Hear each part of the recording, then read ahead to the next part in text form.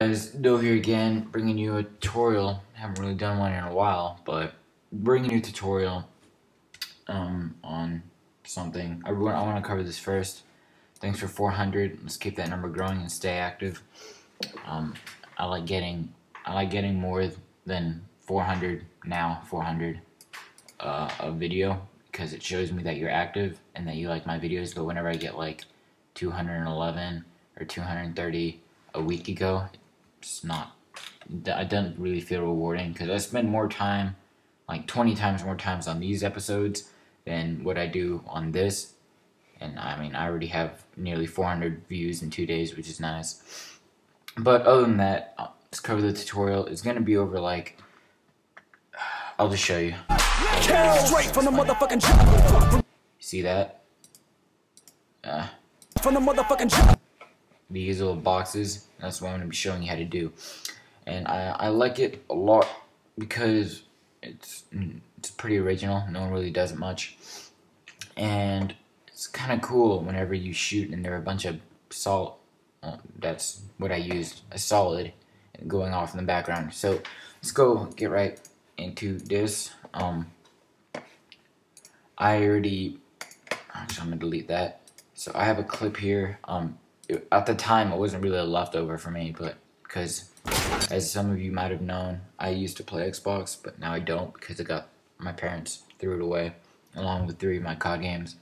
So I'm out like $300 for that, so I have to save up with editing money to get it back.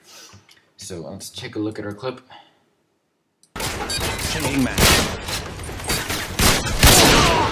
Good job. So that is it, and what we're gonna do is we're gonna make the little explosion color thingy go off like right here. So what we're gonna do is go to new, solid, and make it a perfect square. So I'm gonna go, 1300 by 1300 for me is fine, and I like this color blue, so I'll pick royal blue. And I'll just split it, and then we have this.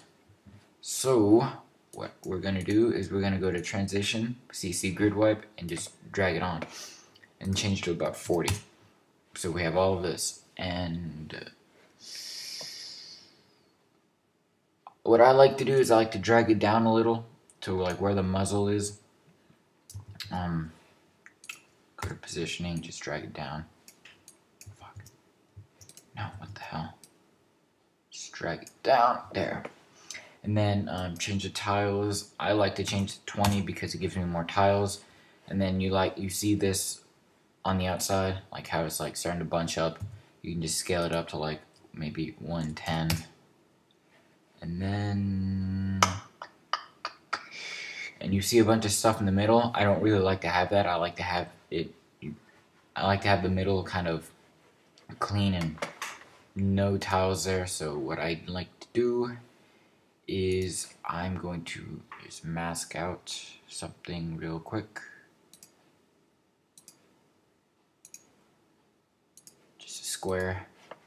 And then go to your mask and invert it so that we have this. And it doesn't look too good because you can easily notice a square, but you can feather it up 50 pixels and then expand it 50, I guess, so it doesn't really look too squarish. And then what we're going to do is right when he shoots, click stopwatch on your 40 completion, go forward nearly a second, and bring it up to 100 so it's all gone. So what we'll have so far is that, but it doesn't really look too cool because it just pops up and it kind of fades away, it looks like. So what I did in the video was I went to rotation, stopwatched it at 0, go to maybe 4 seconds, and then made it spin 6 times. So if we take a look at that, it has that really cool spinning effect, and I like it. So you can also, I'm gonna make it glow a little.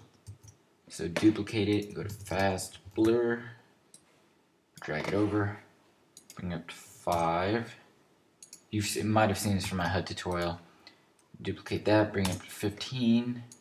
Duplicate that, bring it up to 30.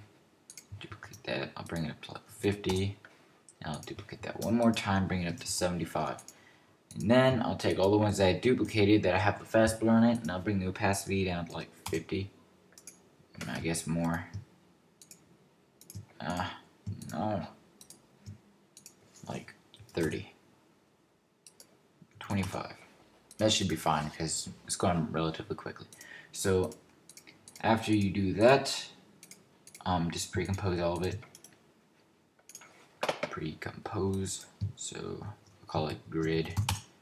And then you can change the mode to like add to make it like that. Screen, overlay. I don't really like overlay because I just don't. If anything, I like to put it on add and then change the opacity to like 60. And then just put a color correction over it, and then it'll look pretty good. So this is the final outcome of the tutorial.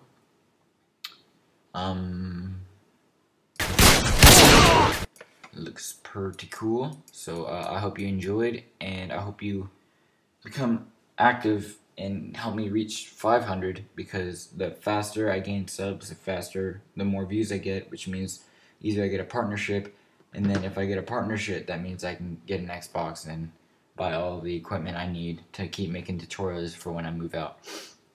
So thanks for watching. I hope you enjoyed the tutorial, and I hope you learned something about this little effect. And if you think of a name, please comment, because I don't know what I'm going to use for the title. And if it's a really bad title and you have a better name, I'll just use it. So that's the tutorial for the day. Tutorial number 24. Sorry I haven't brought it out any sooner, but there it is. Thanks for watching, and I'll catch you guys later. Peace.